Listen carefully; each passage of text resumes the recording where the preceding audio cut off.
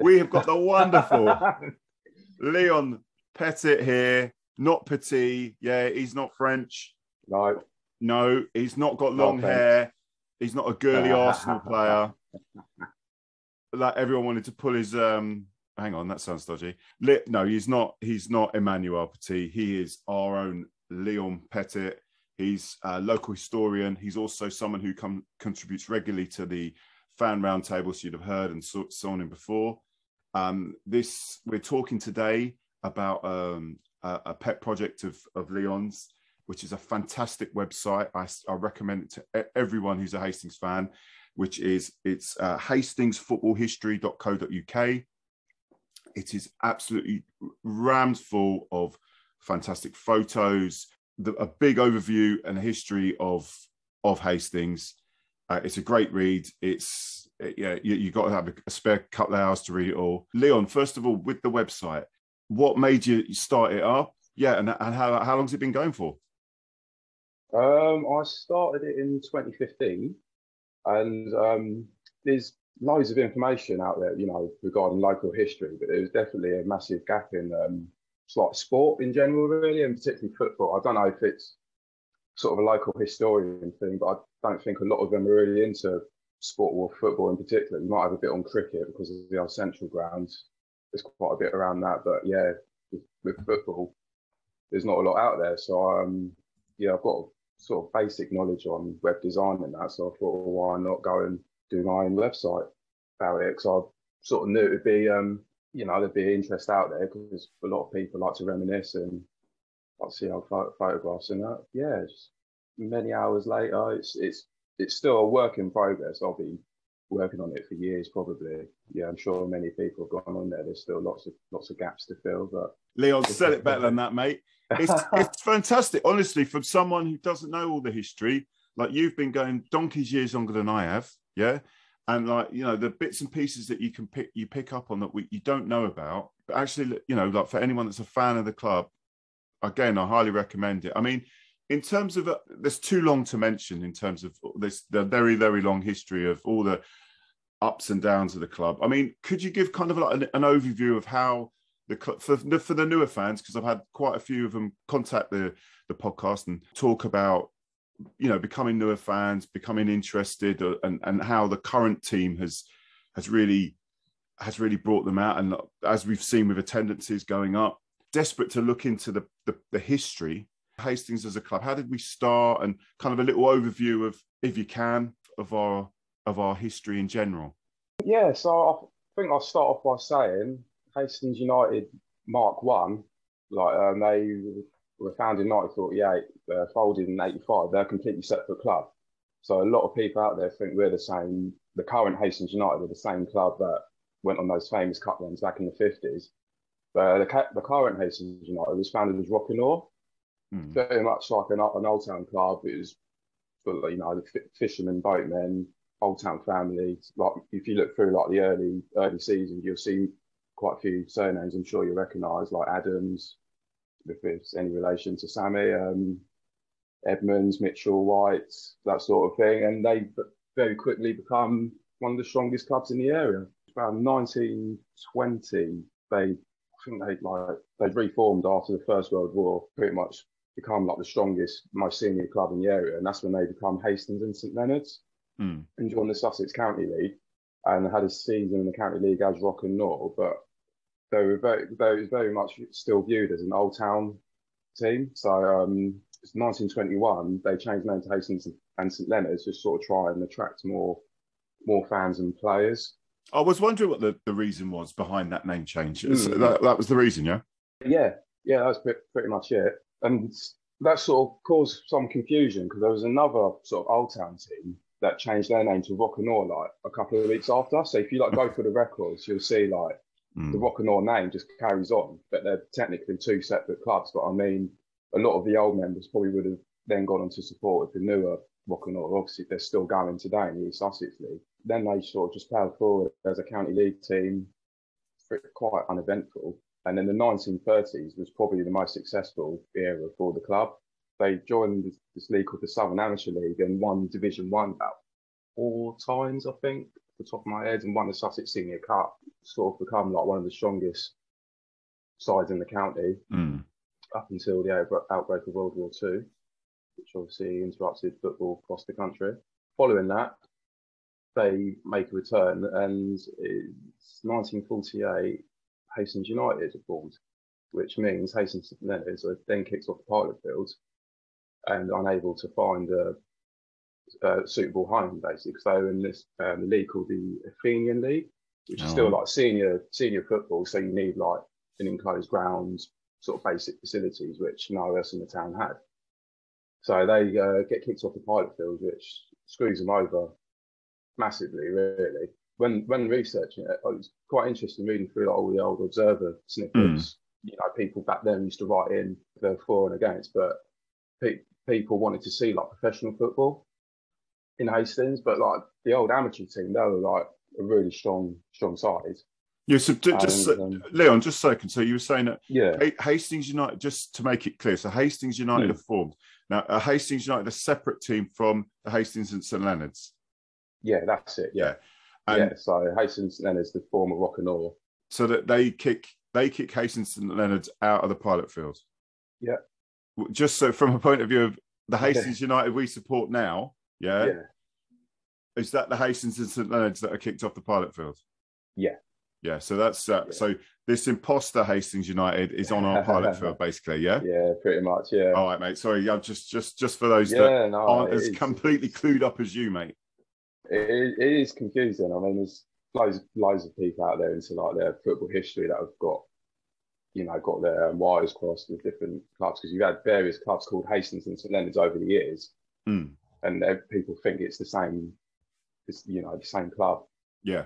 Yeah, and then going on from that, they end up settling at what is now called the Firs, which was back then the pilot field upper pitch, but become known as the Firs, and end up joining Division 2, the Sussex County League, when that was formed. And then for the next, say, 20 odd years or so, it was pretty uneventful for the team. I think they probably bit of more than they could chew, finished bottom about 3-4 seasons in a row. Also, obviously trying to rebuild after being kicked off the pilot field.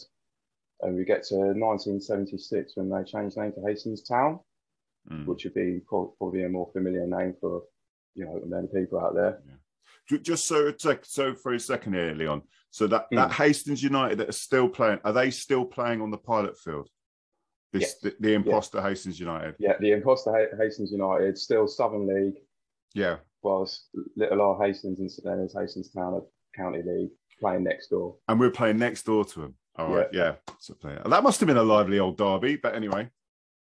I think they did play each other a couple of times, like in the FA Cup, probably like Sussex Cup games. But yeah, it must have been.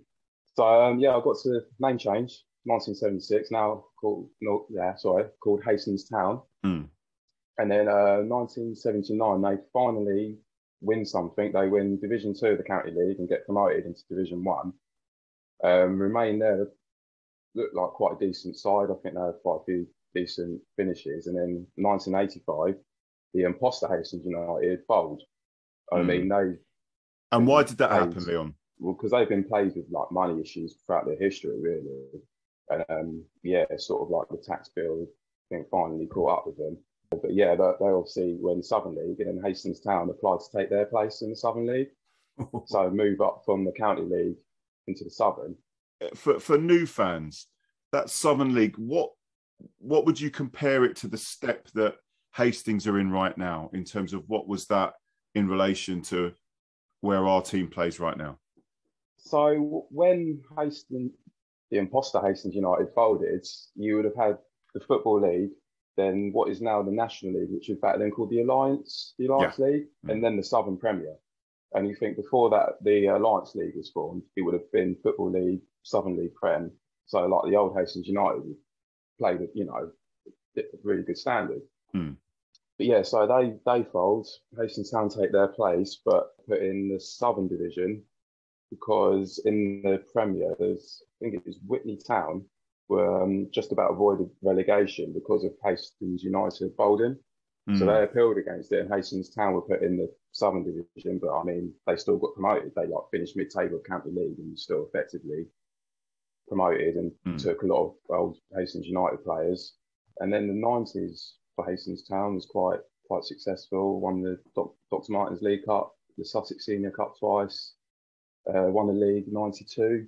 And now we're getting to like more years. I remember they won the Southern League Southern Division 2001 2002, and then that summer they become Hastings United. Changed, you know, from all white or white and red colours to claret and blue. The pilot field gets a mate lift.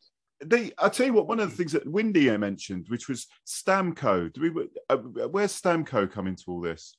So I was about to say, go back to 1985. Also, when Hastings Town take United's place in the Southern League, they also returned to the pilot field, which we've obviously been playing since. Yeah. Stamco were basically formed from Stamco, the company, the builders merchants. Yeah.